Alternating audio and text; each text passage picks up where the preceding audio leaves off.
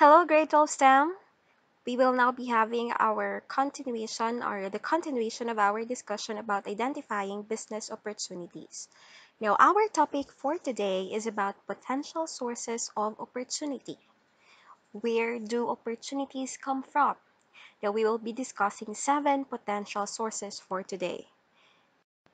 Now, the first one we have the unexpected. When we speak of the unexpected, opportunities can be found when situations and events are unanticipated. The event might be an unexpected success or good news, or unexpected failure or bad news that can be an opportunity for entrepreneurs to pursue. Take note, unexpected situations could lead to opportunities. And when we speak of unexpected situations, this could be something which is good and something which is bad. Now, the second potential source is the incongruous. Incongruous situations happen when there are inconsistencies in the way they appear. For example, there are opportunities to capture when conventional wisdom about the way things should be no longer holds true. In these types of situations, entrepreneurs who are willing to think beyond the traditional approach may find a potential opportunity. Now, if you are an individual who always thinks outside the box, then of course it could also lead to opportunity. The third one is the process need. When we speak of process need, entrepreneurial opportunities could also surface throughout the process of discovery, such as the process of research and development done by the researchers. Even before a breakthrough, there will be numerous opportunities which could be seized by entrepreneurs during the process. Take note that in our previous discussion, we had discussed about the importance of research and development. And of course, through research and development, we could also have source or it could also bring sources of opportunity. The fourth one is the industry and market structures. Changes in technology, social value, and customers' taste can change the structure of an industry and market. These situations, however, will give entrepreneurs opportunities to innovate their product or services. This is where innovation will come in because as what we had discussed previously, there is actually a lot of opportunities when you embrace different innovations.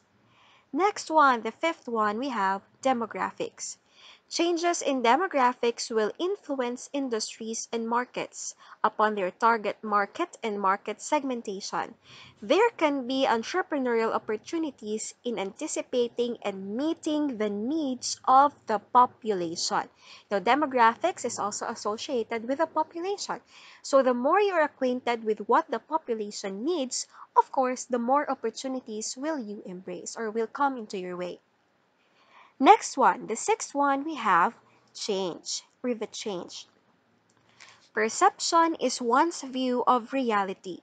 Changes in perception get to the heart of people's psychographic profiles of what their values are, what they believe in, and what they care about. Changes in these attitudes and values create potential market opportunities to alert entrepreneurs.